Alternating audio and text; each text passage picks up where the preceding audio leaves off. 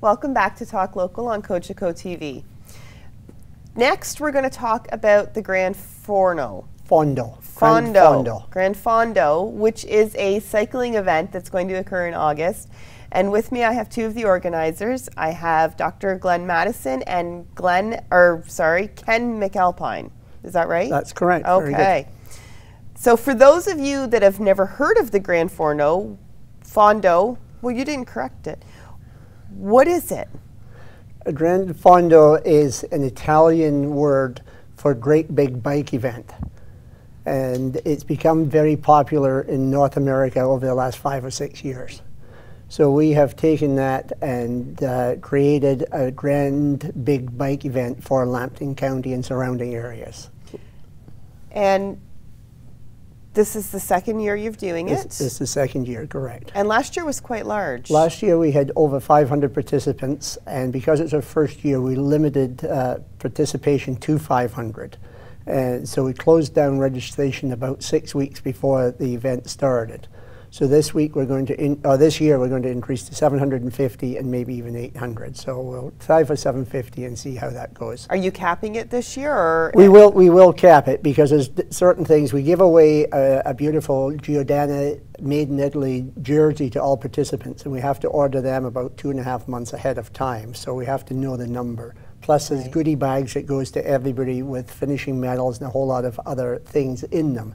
So we have to know the numbers that we're giving away before the event. So you had 500 cyclists from Sarnia last year? Sarnia was maybe about 75%. We had another probably 50 from Michigan. We had them from as far away as BC, Quebec, Alberta, and a lot from the Toronto-Windsor corridor. Leamington, Toronto, London was a big supporter with probably 20 to 40 cyclists from London. So you do a lot of advertising for this, getting the word out? I mean, not as much as you'd think. It just sort of was word of mouth. Really? And it just grew. It was quite amazing. We were astounded. We would have been happy with 200, and then it just kind of got bigger and bigger and bigger. Because that's a huge turnout for your first year. That's amazing. It was. We started what we called Wednesday night rides, and 12 weeks before the event started, we were holding these rides. The first night we put it on Facebook, and we expected maybe 15 or 20 people to show up, and we showed up and there was about 65, 70 people there. So my goodness, what do we do now? And then that grew, and we got to a point before the event, we had about 110 cyclists out each Wednesday night. Wow. That we were helping to ride. And Kelly, there's quite a number like you mentioned before the show started that you hadn't biked much, but there was a lot of people that came from the couch to riding 50K with us, so it's a wonderfully emotional experience. What is the route? I know there's 3, there's 50, 100, and 150, right? So where does it take you? You know better than I do. The 50K, all routes start at Mike Weir Park, and it's the parking and the headquarters is at Mike Weir Park, and the route itself starts on the lake adjacent to Mike Weir Park, which is just a spectacular setting for the bike ride to start. And then the 50K goes out Michigan and comes in through Oil Heritage and then back in Old Lakeshore. So it's a 50K loop there. The 100K loop goes out to Arkona. There's a small loop in Arkona in the hills there through the fruit farms. And then the 150K does Arkona and carries on out to Thedford and does a loop through Thedford, then back through Arkona and back the same way. So the scenery is beautiful. Scenery is spectacular. You go through the orchards in Arkona. You go through some of the rural land in Thedford, and then the fields back in along Old Lakeshore, and then you end up on the lake. So above and beyond the exercise that's involved and the feeling of accomplishment that you get, you're organizing this event for a cause. Absolutely, and Glenn can talk about that. So that's the sort of unique thing here, is that there's a lot of Granfondos, but most of them are for profit. This is for basically giving back to the community, and we decided it was going to go to hospice palliative care. So in both the hospice, St. Joseph's Hospice, and also palliative care at the hospital.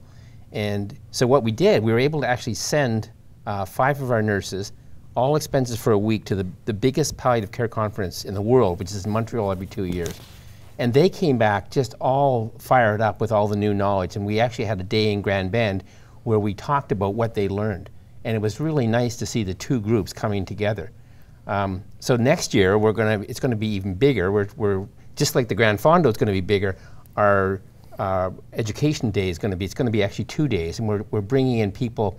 I've just got confirmation from a doctor from Johns Hopkins in Baltimore is coming. Wow. She probably has no idea where Grand Bend or Sarnia is, but this lady is probably the top expert in palliative care medications in the world.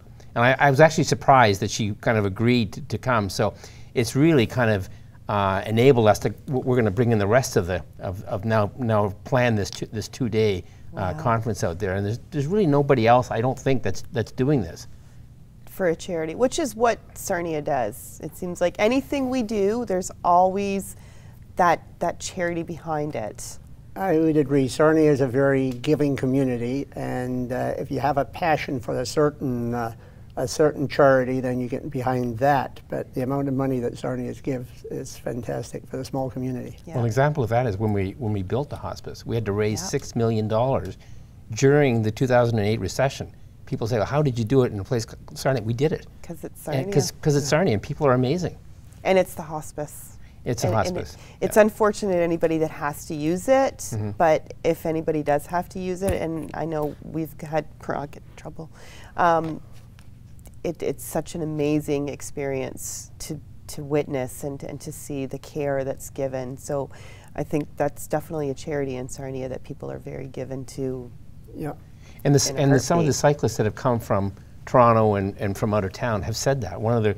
Because they've been involved in palliative care in their community, and they say, here I'm coming to this place to do this bike ride, but this is great that my money is going into this cause. So they really think that's fantastic, and they haven't seen anything like that in other places. And it's a win-win.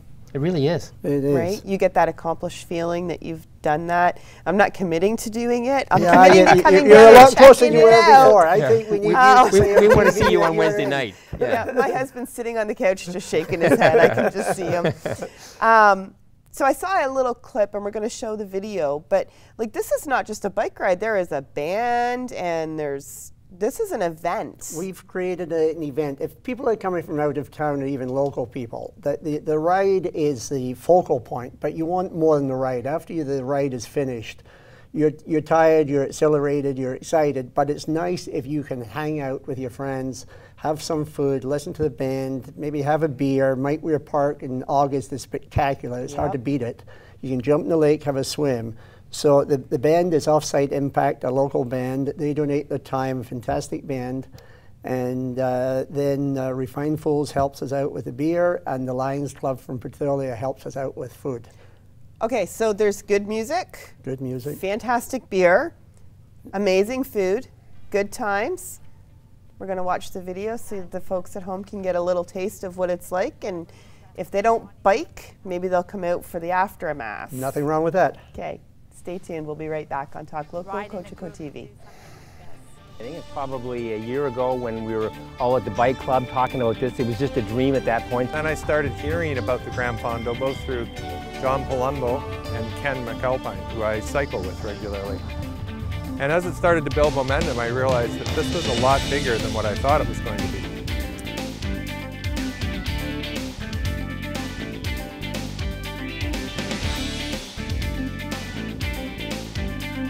I've never done an organized ride before. It's always been with a guide, you know, somewhere in the backwoods of Italy or something. So this was the first time doing Granfondo.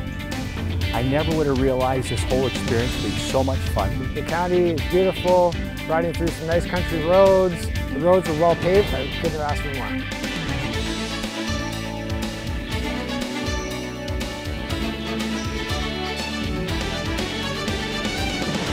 I understand there were 530 cyclists today, and John told me yesterday that we could have easily had 750 with all the people they turned away.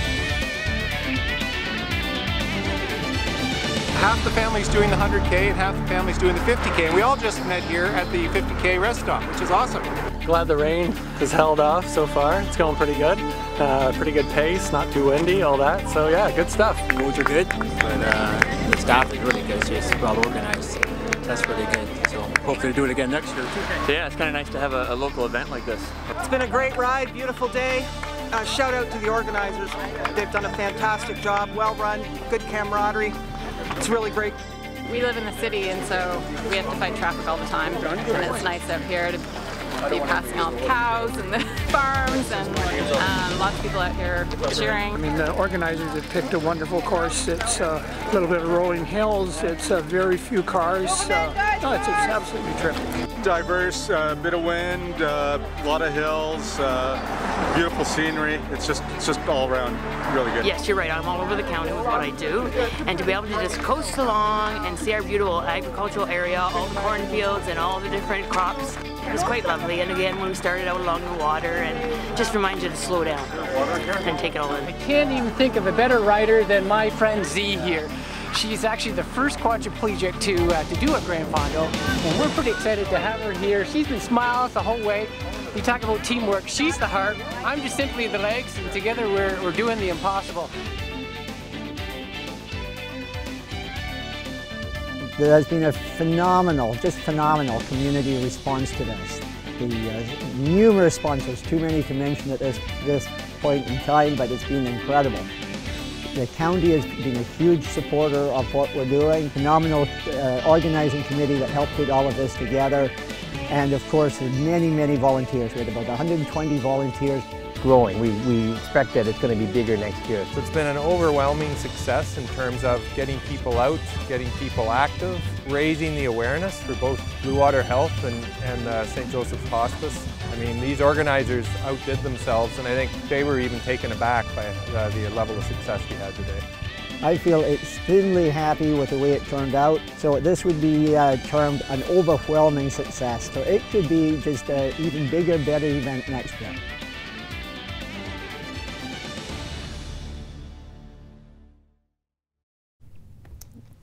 Well, that's last year's. This year will be bigger.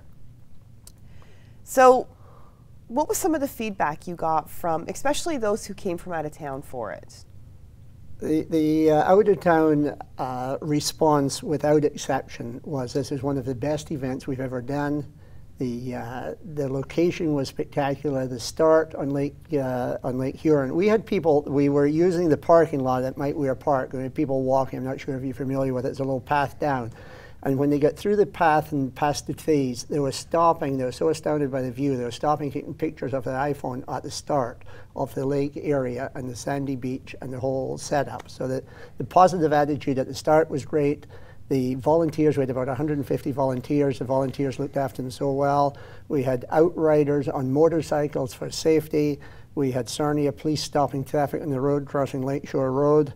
And we had tremendous volunteers and food at all the fuel stops along the way. So the response, and then when they came back, there was music, there was beer, there was food again. It was a tremendous response. And the other thing was Blackwell Cycle had three cars going out there to help people when they had flats. There was one lady who had to quit another race because her chain broke, and she assumed she was going to quit, and then the guys came along and said, well, we can fix that. She couldn't believe it. Get back on your bike, you can finish. And go. And yeah, so it was that tremendous support. Because it's a race, but it's not a, like it is a race, but it's still, it's set up in a very special way where you can ride with friends if you want, but then there's time sections along the way. Right. So when you come to a time section, there's a big flag that marks it 1 kilometer to go to the start. Then the time section is marked in the road and with a flag.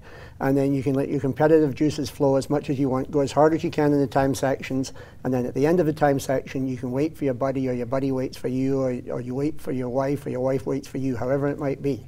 And then you can ride together to the next fuel station or the next time section. And then guys were starting to bet a little bit on each other, you know, whether it's a beer or a buck or whatever. Right. But it became very competitive, and we have state-of-the-art timing equipment where your time, as soon as you have finished the time section, it gets beamed up to a satellite, and then you can download that in real time on your phone. So if someone's at home watching, they can see your time basically as soon as you've crossed the finish line of the time section.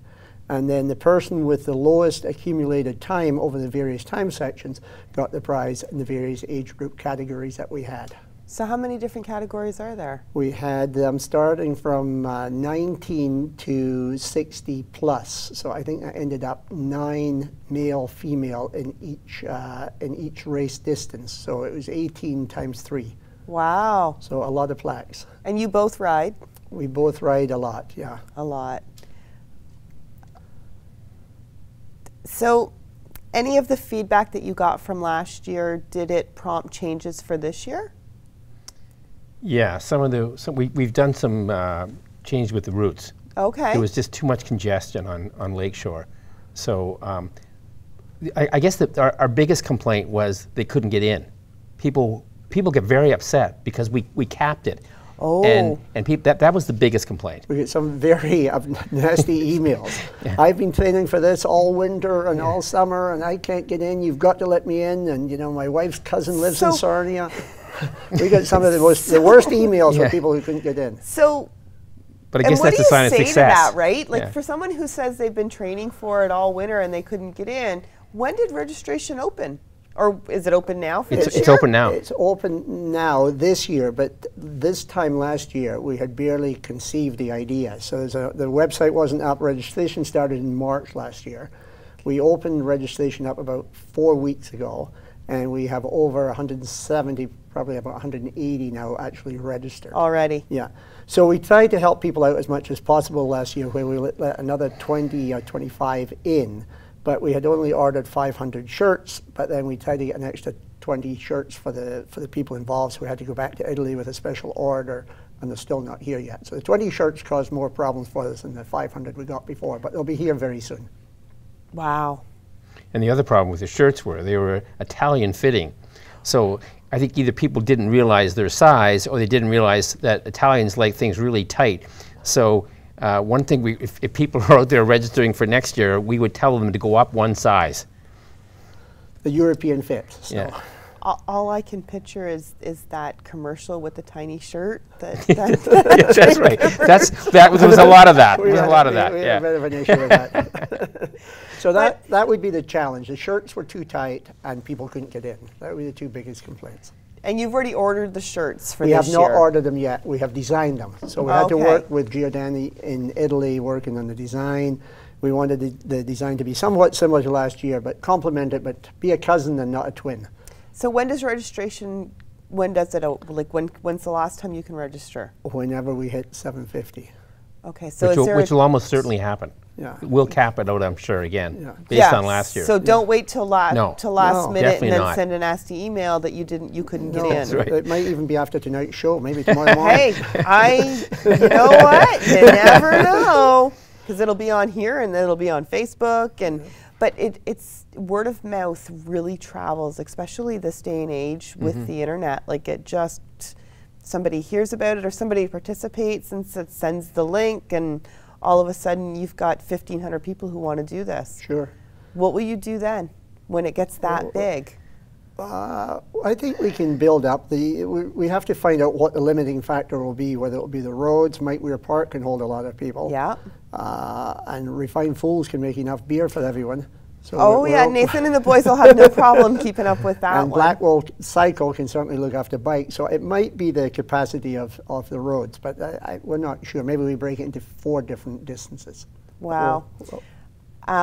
Thank you for coming in to talk about it. It was definitely a learning experience for me. When I first heard about it, I had no idea. So I will be out to check it out. I don't know that I'll be on a bicycle. I might be on my bicycle, but I won't be on 50K. But we will be out with cameras again to videotape it and showcase it next year. So it is when? August 6th. And that's a Saturday? That's a Sunday. That's the Sunday of the long weekend in August. Okay. First, Sunday in August. And registration is on now? www.bigf.ca.